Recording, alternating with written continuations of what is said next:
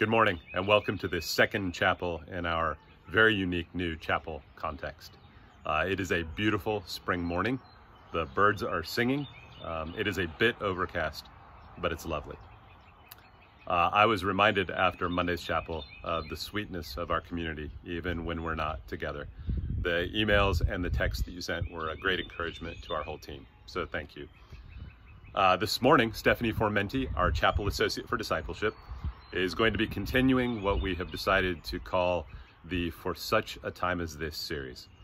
Stephanie is going to be opening Psalm 46 as encouragement to us from God's Word. I would also like to invite you to join Friday morning as Courtney Doctor will be talking to us about kingdom vision from the book of Colossians. And now Cooper Twitt is going to lead us in musical worship. I pray that God is being gracious to you and that this next half hour or so will be a great blessing to you and to our community.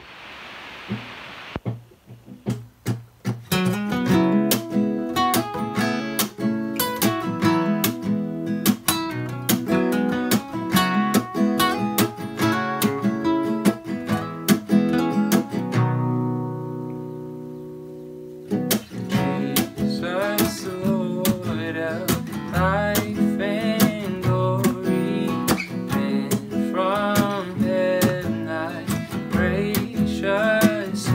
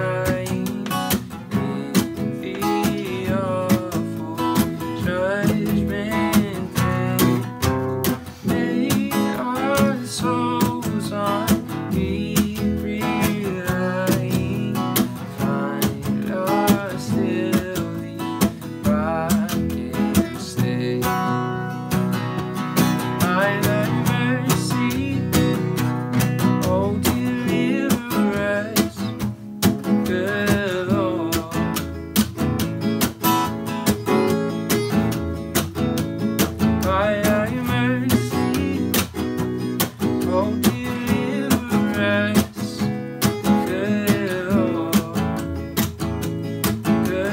Lord, by thy mercy, oh, deliver us, good Lord,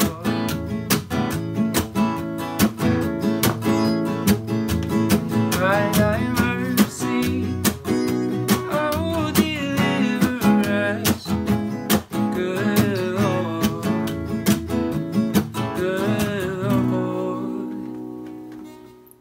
Good morning, everyone. I just want you to know that I miss you all. I am sitting here in my home recording this, and I just miss seeing you all on campus and being together in chapel. Please know that I have been praying for you, and you all have been in my thoughts and prayers as classes have started and you're trying to get back into a new routine. I know that can be a challenge. I am home. My husband is home. My kids are home. So we are in a similar boat. We are trying to figure out what it means to be faithful right now, and how to be faithful in the work that God has put in front of us given these times. I know a lot of you are feeling a sense of loss and grief right now, especially you seniors, as this year is not ending the way that you thought it would, and you don't get to say your proper goodbyes, and you're missing out on some of the ceremony and tradition around the end of the year. I know some of you also feel very anxious and worried about the circumstances going on, especially as maybe some of you know people who are more vulnerable to the virus. Praying for you. And others of you might actually be pretty content right now, and that's okay. I know that for me, I have oscillated between all of these emotions on any given day, and it's just, these are very strange and unprecedented times, but we're in this together, and I'm praying for you. I've been meditating the last 2 weeks on Psalm 46. It's a passage that God brought to my mind almost immediately when I got the news that students would not be returning to campus. When things suddenly felt really big and unstable, and when I realized that our reality was changing pretty significantly, this has just been the psalm that the Lord has continued to bring to mind, and it's sort of become my theme daily. Like all the Psalms, Psalm 46 was written and is intended to shape the affections of the original hearers, right? The people of God, to reorient their loves to what is true. The Psalms act as identity shapers and sort of remembrance guides. They remind the people of God who they are and who God is. They are chants and cadences that give perspective and meaning to the daily existence of living as God's people. And they act the same way for us. So if you have your Bibles, turn to Psalm 46, or feel free to just listen as I read. Psalm 46. God is our refuge and strength, a very present help in trouble. Therefore we will not fear, though the earth gives way, though the mountains be moved into the heart of the sea, though its waters roar and foam, and though the mountains tremble at its swelling. There is a river whose streams make glad the city of God, the holy habitation of the Most High. God is in the midst of her. She shall not be moved. God will help her when morning dawns. The nations rage, the kingdoms totter. He utters his voice, the earth melts. The Lord of hosts is with us. The God of Jacob is our fortress. Come, behold the works of the Lord, how he has brought desolations on the earth. He makes wars cease to the end of the earth. He breaks the bow and shatters the spear. He burns the chariots with fire. Be still and know that I am God. I will be exalted among the nations. I will be exalted in the earth. The Lord of hosts is with us. The God of Jacob is our fortress. This is a pretty familiar psalm, and it's perhaps one that you've memorized. It is a comforting place to go when our world feels like it's been turned upside down almost overnight. This psalm talks about the earth giving away and about mountains being hurled into the sea. It talks about kingdoms being tottered and chariots being burned.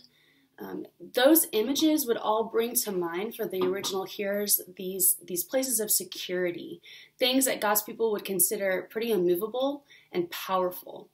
But the context for the psalm is a time when all of those things, all of those places were in disarray. Our context is much the same, and I believe that has revealed to us sort of our idols of our heart and of our culture. Places and establishments we have turned to give us comfort or to provide us with security. Think about it. The economy is now unstable at best. The government, both nationally and internationally, they're scrambling for answers and solutions. Even entertainment, movie theaters are closed, Broadway is closed, Disney World is closed. Think about education. All of a sudden, whether you go to Harvard or whether you go to a community college, it's online learning. And sports, NBA is canceled, and March Madness, even the Olympics have been postponed. Our individualism and our self-sufficiency, suddenly those things are called into question as we are restrained and restricted to the confines of our home. We are not as strong as we think we are. Psalm 46 is a convicting and challenging psalm for these days. But I've been specifically reflecting on verse 10. Actually, just 2 words in verse 10. Be still. Due to the coronavirus, my kids are home for an indefinite period of time, and so we are doing our best to continue their education. Thankfully, they are in 3rd, 1st, and kindergarten, and so I feel pretty okay with managing that. But every day, in the middle of our day, at some point, I find myself sort of on repeat, right? It never fails. Guys, please sit down. Hey guys, sit still and finish your math, and then you can play. Please sit still and listen. And I realize that often I equate this exhortation in Psalm 46:10 to be still. I equate that as meaning almost the same thing as sit still. But sit still is very different than be still. My instructions to my kids are for them to sit still, to stop moving physically in order to focus on the task at hand. This verse is getting at something much more comprehensive. The verb here, be still, is like y'all, be still, all of you, be still. It's in the plural, and it's written in the first person. So it is accurate to picture God as addressing a group here, and I would say specifically the nations. The context helps us to see this. If you look at the rest of verse 10, it says God is going to exalt his name among all the nations and across the earth, the whole earth. His command then to the nations is to be still, to stop contending with him. He alone is the one true God. He alone has dominion over all the earth. He is the only one really in charge, and the nations need to stop pretending that they are. They should be, instead, they should be quiet and recognize the rightful king. But we know that the Psalms are also written for the people of God, for God's people. The beginning and the end of this psalm, they invite us into this reading. They're sort of bookends, if you will. Look at verse 1. God is our refuge. In verse 11, the God of Jacob is our fortress. Verse 7 references how God is with us. So it is not incorrect to apply verse 10 to us as God's people, which then begs the question, what does it mean to be still? Over the past 2 weeks, it has been so strange to watch daily life come to a grinding halt in many ways. Suddenly our calendars are clear. Every night when we think about the next day's schedule, we realize it looks pretty much the same as today's, right? We don't really have anywhere to go. We don't have any people to see, no errands to run. I don't have a job I need to get to physically. I don't need to take my kids to school. I am home. My husband is home. My kids are home. Life as we know it has suddenly become very still, very limited as to our physical scope. I see this in my neighborhood too. Far fewer cars are driving around. Neighbors are at home. People are sitting on their front porches. People are walking around the neighborhood at a safe distance. Family dinners are back in style. A lot of yard work is being done, right? Things have slowed way down. And honestly, I have been really thankful for the slower pace and the more intentional and focused family time I needed to change my pace. But I will also admit that slowing down has been more like sitting still than being still for me. Even while my schedule has been less rushed, my mind and my heart are all over the place. It's been hard to sleep. It's been hard to focus. It's been hard to wrangle my thoughts in productive ways. And I would imagine I'm not alone in this. So verse 10 is challenging. It's challenging us to be still, to cease striving, to stop in a comprehensive whole person, mind, heart, body kind of way. Maybe like me, you're a fixer, and so when situations like worldwide pandemics take place, in an effort to maintain some sort of sanity, you spring into action, right? So coming up with to-do lists and routines that are stuck on the refrigerator. Maybe you have new goals or new reading lists or a new workout routine. We're striving, right? There's striving there.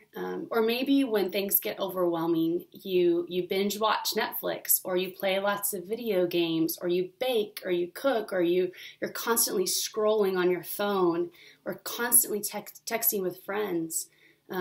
Even that is striving, right? We all do it. When we suddenly feel out of control, we work really hard to regain it. We strive, we work, we fret. This psalm is calling us to something different. It is reminding us to step aside, to stop working so hard to be in control, to quit trying to fix things, to be still. In Mark 4, Jesus gets into a boat with his disciples, and they set off to go across to the other side. And suddenly a storm sweeps in, and waves start to fill the boat. All of this, and then Jesus, right? He's sleeping in the stern, in the back of the boat. And the disciples wake Jesus up because they are very much afraid for their lives. The boat is starting to sink, and the wind is blowing, and it shows no signs of letting up. They are out of control, and they think they are going to die. Mark tells us in his characteristically direct way, in verse 39 of chapter 4, that Jesus awoke and rebuked the wind and said to the sea, "Peace, be still." And the wind ceased, and there was a great calm. Be still. The disciples are struck with awe and even fear when they see this happen, because suddenly they realize who is in the boat with them, the one who has authority even over the winds and the seas. This brings us back to the second part of Psalm 46, verse 10. We are to be still, and then we are to know. Know what? Know that God is God. And this is the secret, I think, to being still. The only way we can actually calm down, cease striving, and relinquish control is when we remember who God is. And Psalm 46 tells us, the psalm tells us who God is. So number one, God is our refuge. A refuge is a shelter from distress or danger, a place to find sure safety and protection. God is our refuge, and he is not a flimsy shack or a tent that is easily tossed to and fro by the wind. He is also our strength. Verse 7 says that he is our fortress, and this is repeated in verse 11. Fortress is military language. It is a large building or a group of buildings used as a military stronghold. It is not easily conquered or knocked down, and it protects those that seek shelter in it. A fortress keeps enemies out and provides for the well-being of the people within. We can be still because God is our strong fortress and our refuge. God is our help. The psalmist says that he is our very present help in trouble. God is not far away, my friends. He is near to those who call to him. This whole situation has not taken him by surprise. He is not scrambling to figure out answers and solutions. He is very present when we are in trouble. Therefore, we don't have to be afraid. We need not fear. Look at the list the psalmist mentions in the following verses. Though the earth gives way, though the mountains be moved into the heart of the sea, though its waters roar and foam, though the mountains tremble at its swelling, though pandemics sweep across the world, we do not need to fear. Why? Because we have a very present help, a strong fortress in times of trouble. He is near. God is near, and he cares for us. He loves us. Third, God is with us. Verses 4 and 5 describe a city, a place where God dwells, the city of Zion. And it describes it this way: there is a river whose streams make glad the city of God, the holy habitation of the Most High. God is in the midst of her. She shall not be moved. God will help her when morning dawns. God is in the midst of her. She shall not be moved. God will help her. Isn't this beautiful language? It's a beautiful picture. It reminds me a lot of Revelation 21, the picture of the new heavens and the new earth. And really, guys, if we're part of God's family, if we have trusted in Jesus, then we are citizens of this amazing city, of the city of Zion. The place where God dwells is our home. When we remember this city, the place where the Most High dwells with us, we get some perspective. Our discomfort with what's going on here, our face-to-face encounter with our own finitude and the brokenness of this world, our loneliness and our fear and our suffering and our disappointment, those tears because we don't know what to do to fix it, all of these things are actually right feelings because this is not our home. The isolation and the worry and the pandemic, it is not the way it's supposed to be. But it's also not the way it's going to be forever. We have a beautiful city waiting for us where the Most High God dwells. And when the morning dawns, this place is going to be made brand spanking new. And all of the sad things will become undone. And the rightful king, King Jesus, will put his foot on the head of the serpent once and for all. This is the God who invites us to be still. We are listening to a children's song in our home a lot right now. It's called Come to Me by Sandra McCracken. I would encourage you to Google it on YouTube or find it because it's really beautiful. And the lyrics are simple but really true. It goes like this: Are you tired? Are you weary? Worn out from the day? Have you been in a hurry? I will slow your pace. Come to me. Walk with me. Learn the rhythms of my grace. Come to me. I have all you need. Learn to rest even while you are awake. Friends, our loving Father is calling us into stillness, not boredom. He is inviting us into rest, not worry. He is bringing us to a place where all the normal noises of busyness are giving way to his voice. He is beckoning us to be still and to know that he alone is God. He's got this. Let's press into him. Will you pray with me? Father God, thank you that you are our strong fortress, our mighty refuge, our ever-present help in trouble. Lord, still our hearts. Help us to listen to you. Help us to trust you. And help us to be faithful as we follow you. In Jesus' name, amen. Praise God from whom all blessings flow. Praise him, all creatures here below. Praise him above, ye heavenly host. Praise Father, Son, and Holy Ghost. Amen.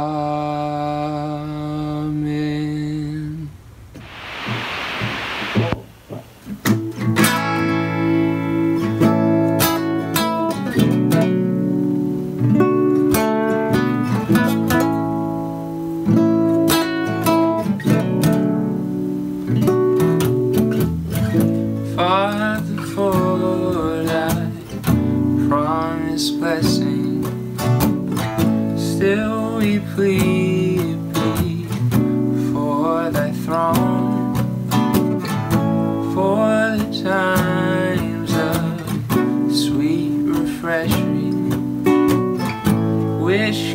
come from the alone, blessed earnest thou hast given, but in these would not rest, blessings still with thee are hidden.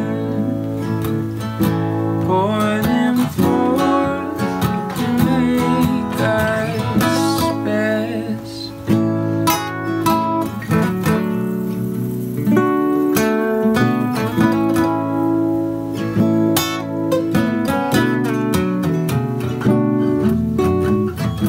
Prayer ascended to the effort, answer Father, answer prayer. Bless, oh bless each weak endeavor. Blood by pardon to declare, wake thy slumbering children, wake them, bid them to the harvest go. Blessings o'er Father made, round their steps let blessings flow.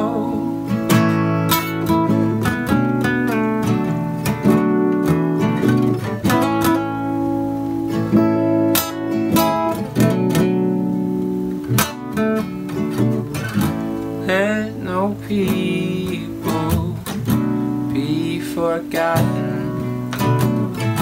Let thy showers on all descend, that in one thou blessed anthem millions may triumphant give reviving, give refreshing, give a look for jubilee to that self-made